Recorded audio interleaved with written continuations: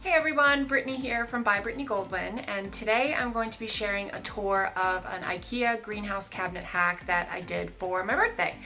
So I know a lot of people do a lot of extravagant things with their greenhouse cabinets. They replace the shelves, they add humidifiers, ventilation, weather stripping. This is pretty much a pared down, stripped down version of an Ikea greenhouse. It works really, really well for what I need it for. It's not to say that you can't do all that customization. I just wanted to let everyone know that you can have an awesome Ikea greenhouse cabinet without doing a ton of customization and putting a ton of work into adding components and things into it. So I'm gonna do a whole tour of it, talk about why I chose the unit that I chose for my cabinet, since a lot of people choose another model at Ikea for their cabinets. I'm going to tell you a little bit about how I do humidity, temperature, airing it out, and some of the plants I have in it. So let's start the tour. So here's a peek at my cabinet. What I love about the Ikea Fabrikor cabinet is that it has a really low footprint on the floor. It is pretty sizable, but it's mostly in its height. So since I live in a smaller townhouse, this is perfect for me. I have it in our little dining area, which gets great light from these two super bright windows. I also love that this cabinet locks. I have a toddler, as you can see from the little play kitchen, so keeping her out of here from fussing around with things is super handy because 3-year-olds can be very nosy.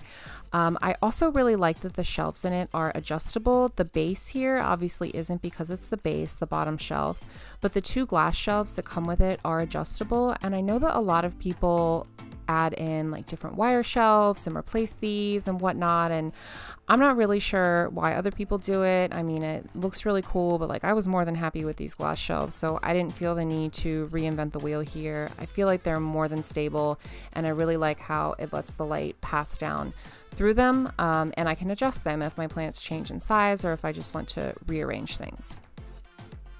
So for a tour of the little cabinet here, on the base I have a leca propagation. I feel like having some of the leca propagations in here really helps keep the ambient moisture and humidity levels up. I have a little variegated rubber plant propagation down here, which is finally getting a new leaf sprouting from the top there. I have my beloved Birkin philodendron, which had a tiny spider mite infestation, so I'm keeping it here in the cabinet just to keep humidity levels up, so hopefully nothing returns until I can get it to the spring and summer. And then I have one of my philodendron micans plants down here as well, which also known as the velvet leaf philodendron. They really like humidity in general. In the bottom here, you can see a little peek at the hole I drilled in just using an electric cordless drill and a regular drill bit. So I could feed the main cord for the light bars down through it and then plug it in behind the cabinet. This is super convenient because you don't have to drill any holes in the glass or anything or run the cord elsewhere. So the first bar for the two light bars is here on the bottom of the top shelf, which lights the second shelf or the middle shelf. I've got this Monstera dubia here, which my wonderful friend sent to me after he imported it from somewhere in Southeast Asia. I'm not sure where, but it had a little bit of a rough trip to Texas and then to Maryland. So you can see it's a little faded, and hopefully being in the cabinet will be super helpful. I have a couple other Hoyas here. I really love Hoyas. They're such easy plants, but they do so well in higher humidity levels. Check out that gorgeous big rope plant in the back. I also have a couple Syndapsis trubii dark form plants. This is the first, and it's getting its first leaf, yay. And then the second I'll show you in a second. It's in the little face pot there. I find that some of the plants that are just really struggling to take root and take off just do well with a little bit of extra humidity, and that's what I've done with this Monstera propagation here.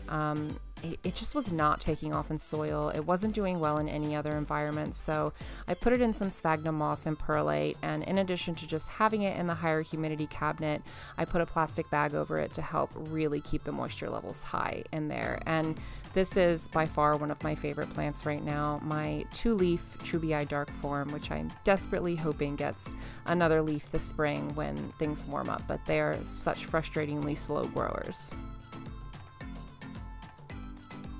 So in here you can see that the cord runs down the right side here between the window on the side of the cabinet and the shelf. It just fits right down below through the gap between the two. I didn't have to drill any holes or anything. One cord splits off to the left and puts the bar right there. to light the middle shelf, and then the other cord goes all the way up to the top to put the light bar to light the top shelf. So I've got my temperature and humidity gauge up here. I don't have a humidifier or a fan in here. I just rely solely on ambient moisture from my propagations and watering the plants. It usually hovers in the high 60s to low 70s, but it is a little bit lower here, 58%, just because I have the cabinet open to air it out and get some air circulation going. So you can see up here on the top level, I've got just a couple propagations, a couple more things in some plastic bags for some added humidity, and some more Hoyas. I love my Hoyas, a mistletoe cactus there in the back. Oh, and one other note, I do really like these clear acrylic display shelves. You can see them in this view here. You'll see the one, right there under the cement pot, just to help raise things and create some different levels in there. And then you can see how the light bar cord runs down the side of the greenhouse and then goes over and feeds down through that hole that I drilled. So here's just another view of the exterior, and then I've got a lot of my snake plant collection here on the top of the greenhouse because they don't really require that extra humidity, but I love looking at them and they look perfect up on there. So yeah, that's my IKEA hack greenhouse cabinet. A lot of people put a lot of effort into theirs. I tried to keep mine pretty low effort, low energy, low maintenance, just to see how things go, and they've been going really well so far in terms of temperature, humidity levels, and general happiness of the plants. So if you're interested in the light bar, I will link it down below in the description, and I will link the little temperature gauge as well.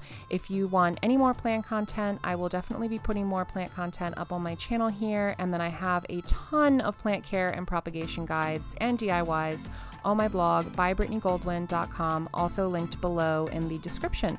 So make sure to hit subscribe if you want to check out more of my content, and until then, I hope you enjoy your IKEA greenhouse cabinet research.